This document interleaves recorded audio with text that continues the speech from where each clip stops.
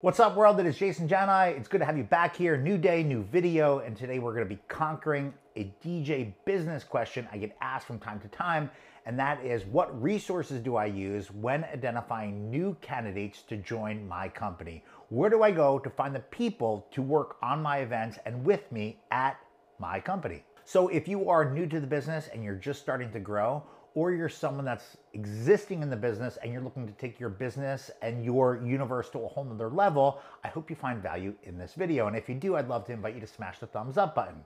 I'm gonna share with you 3 resources that I've had a lot of success with over the years, identifying people that not only become employees, but become part of my family at SCE. This is not rocket science. It's almost like business 101 stuff, but I'm sharing this to pay it forward and hopefully in hopes of helping someone somewhere, somehow. Before I share the resources that I use to identify new candidates and where I found a lot of success identifying new candidates, I think it's super important to start with the framework for what you're looking for. What I'm saying is you need to take some time and you need to write out exactly what the role is going to be for this person you're looking to identify. Think of all the things that they're going to be responsible for or things that they could be responsible for.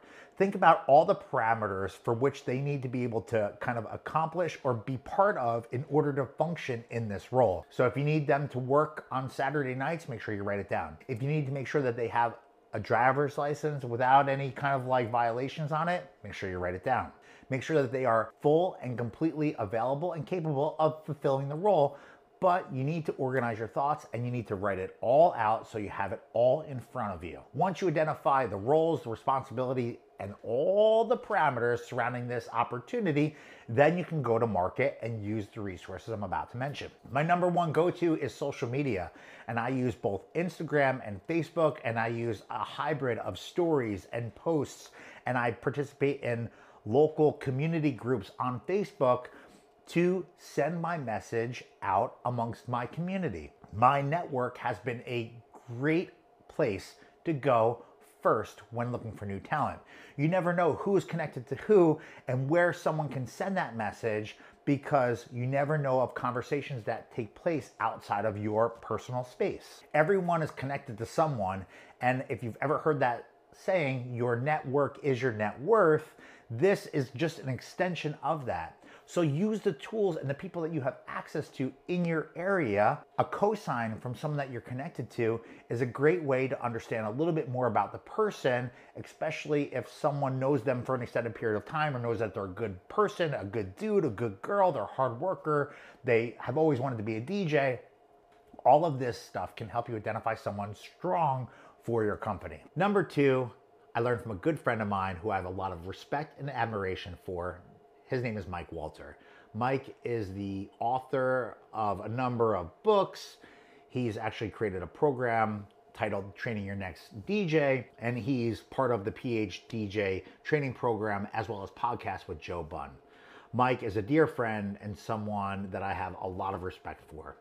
Now, I learned from Mike that you always have to keep your eyes and your ears open when you're going about your daily life, because you never know when someone's gonna present themselves in terms of an opportunity to you or to your business. So every time I go out and I go to a restaurant or I'm working somewhere or doing whatever it is I have going on, I always have my radar on looking for someone that could complement my business, even if I'm not looking to fulfill a position at that point in time. I look for that spark factor, the person that goes over and beyond, someone that can intelligently speak or project well, someone that can hold your attention, someone that just has that it that not everyone has. So I'm always looking for great resources, and ever since I learned this from Mike, it's been part of my overall DNA, and it's been now years. Anytime I go anywhere, if someone has that spark, I casually have a quick conversation with them before they leave my space, saying, hey, I don't know if you're looking for another job or another opportunity, but if you're ever in search of work, I'd love to talk to you about possibly working in the private event industry. I own a company called SCE. We do private events, helping people celebrate awesome all over the place.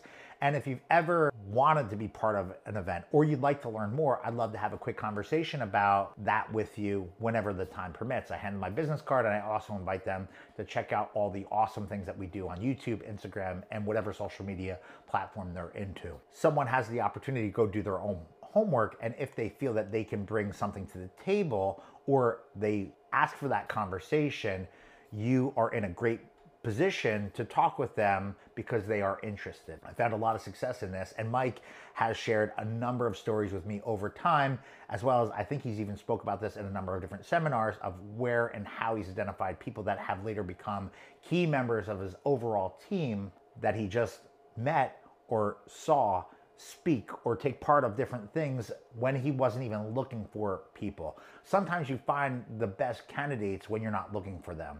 The last place that I would tell you to look and search and places that I found success is your local educational systems. And whether it be your local high school or a local community college or a university that's in your town, in your state, or in your area, these are all great resources for you to dive into looking to identify candidates to be part of your business. There are some rules with employment when people are younger, if they're in high school, and there are some things that might come into play if someone's in college that would limit them from being part of your business, but these are just things you have to look at. Where does the person live when school's not in session? Are there other activities or things that go on in their life that are gonna limit their availability when you're gonna need them to be employed by your business? But I think you can kind of figure it out. And when you locate or identify candidates, these are part of the overall job requirement discussion that we talked about in the beginning. These are just some of the places that I've had tremendous success in identifying candidates to onboard our tribe at SCE, and where I found people that have become key members of my team over the year. Now, there's a lot of resources that exist in the world today, and it's gonna be different from state to state and area to area. But I'd love to hear where you have had success in the past identifying new candidates to be part of your overall organization. And if you'd like to share it, please do so in the comments below. And I look forward to continuing the conversation there. Thank you for checking out this video. Be on the lookout for new videos dropping here all the time. And I look forward to seeing you guys back in the future.